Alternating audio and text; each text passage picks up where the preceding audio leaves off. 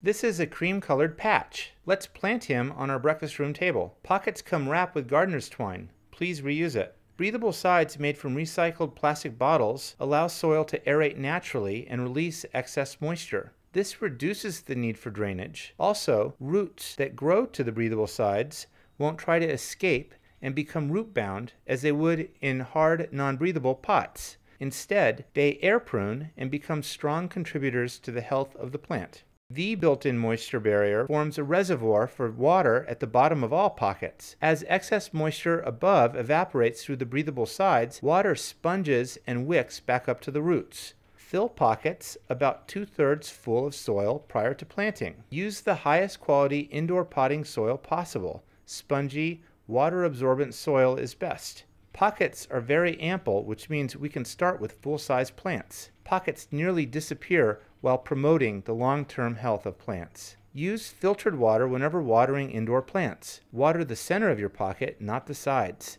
This feeds the root ball and helps prevent excess water from seeping out the breathable sides. Plants love pockets. Voila!